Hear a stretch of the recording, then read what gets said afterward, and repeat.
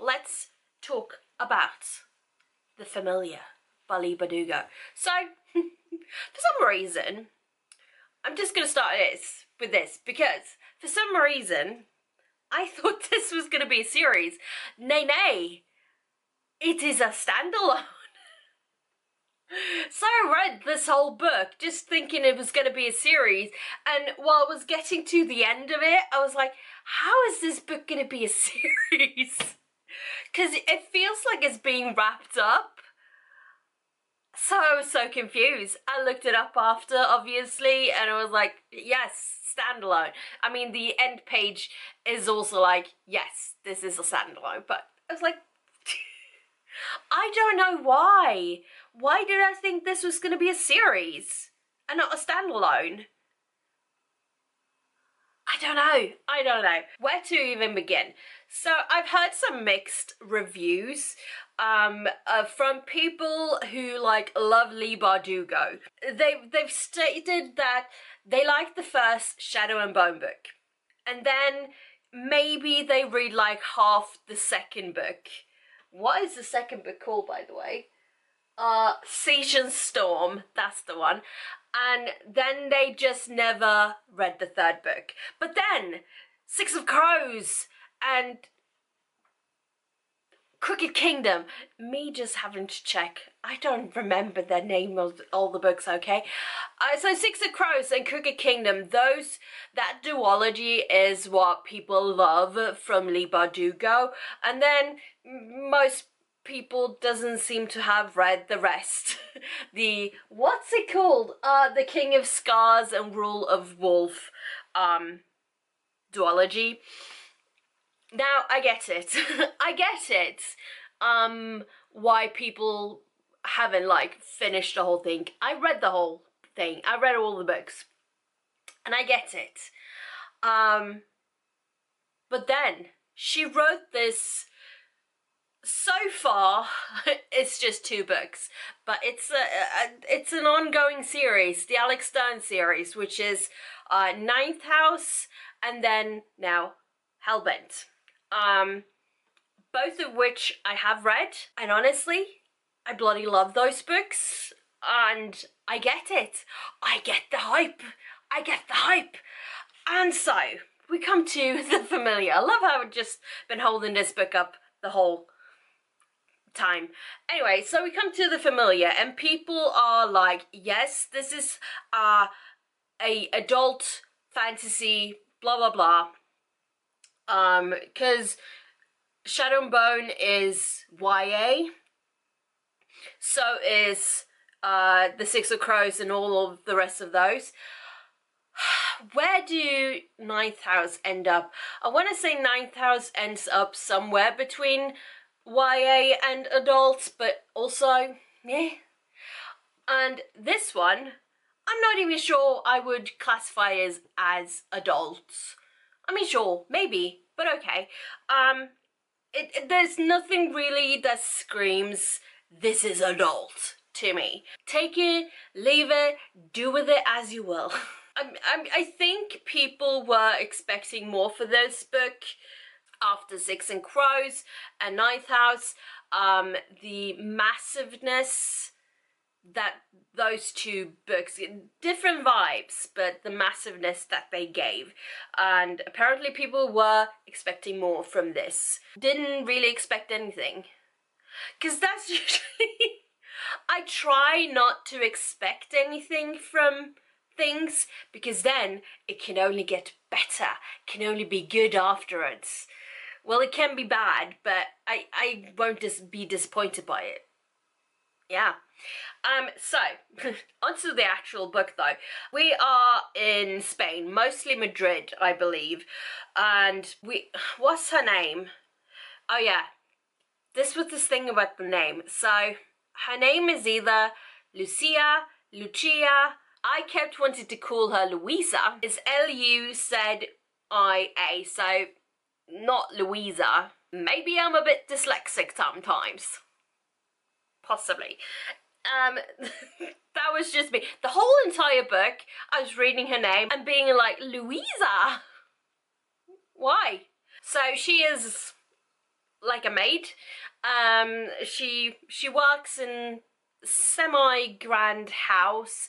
I mean, the house, the master and the mistress, as it were, they aren't of the richest of families, but still they have enough to have two servants, a cook, and then Lucia. Lucia as the maid of the house. And honestly, she seems to spend more time in the kitchen than anywhere else, at least during her time as the maid. So Lucia, she has this ability. She has, I don't know, I'm not really sure what it call it. It's called something. It's a form of magic, but it's called something specific apparently. Because we meet other people who has some magic ability-ishness, and their talents is called something else. I can't say the word. Also, I don't remember it, and it's not in the beginning of it, so yeah. Anyway, she has a bit of magic, so she does little tricks to, well, get through the day, make the food.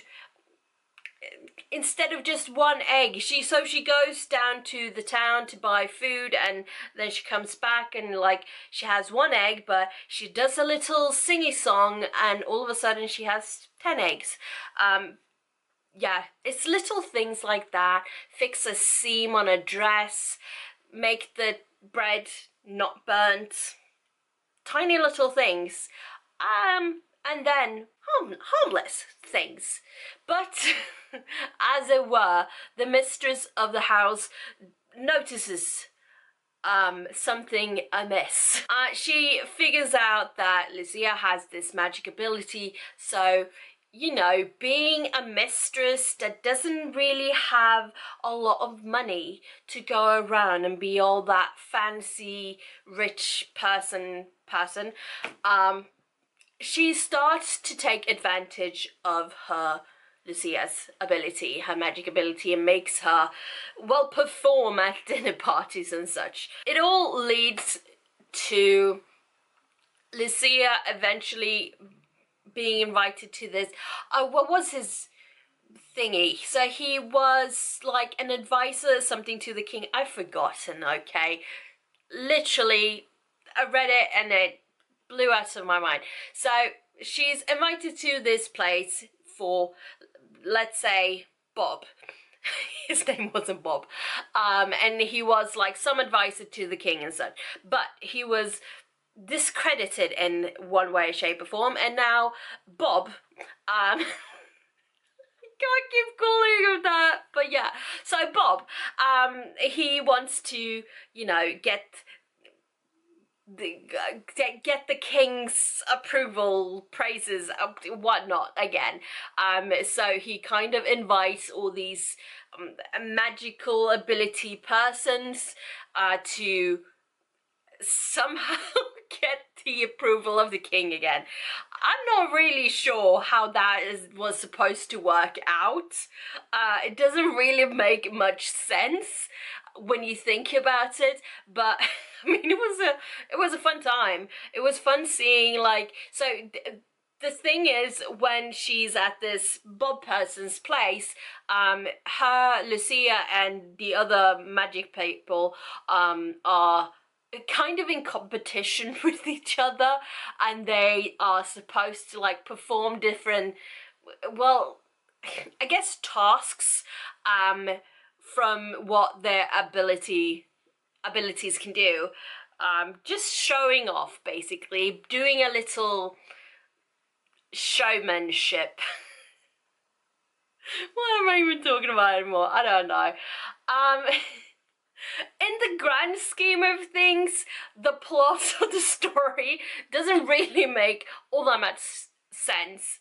But honestly, I thought it was quite funny. There are scenes, so there's this scene where, I'm not gonna say who it is or anything like that, but some person gets like thrown over a cliff, and then a fish eats, or like, one of the jewels from this person, and this fish is then fished up, caught by a fisherman, and then like skidded out. And skidded out? What? I don't know. Cut up, and you know, this person who finds this fish is now like a rich person, and then we see them going off to like France and starting a perfumery. Was that what you did? I don't remember. Honestly, it was like this random character that has no like effect to the story or the plot in any way, shape or form. It was just very random bit, and we get like that person's whole life story. Honestly, I found that hilarious. I found that quite funny. It makes no sense for the plot or, you know, the story at hand, but it was a good time. Plot-wise, it doesn't make much sense, but it's still a good time. I liked the writing in it. I liked some of the characters, and some of the characters I liked. Some of the characters I kind of just want to strangle because they are such manipulative idiots. And yeah, honestly, also looking at this cover like so close on, first off, my fingers are making loads of fingerprints on here. It's because it's that kind of velvety-ish paper. But looking at this hand this close up, it looks it looks quite bad. I mean, it looks like a terrible rendition, and it's way too pixelated. What? You know, you can make these like porcelain hands, because I'm pretty sure that's what it's supposed to be, like an old papery-ish porcelain hand. You can make it actually look good, but this looks way too pixelated up close. Whereas the scorpion here, looks very good. I mean, I guess there's some point to it, but yeah. I do really like the end papers though. The pomegranates does make sense to the story. It's not a main driven plot line, but it's still funny. Yeah. That was the familiar for me. Did that make any sense? Probably not, but when do I ever make sense?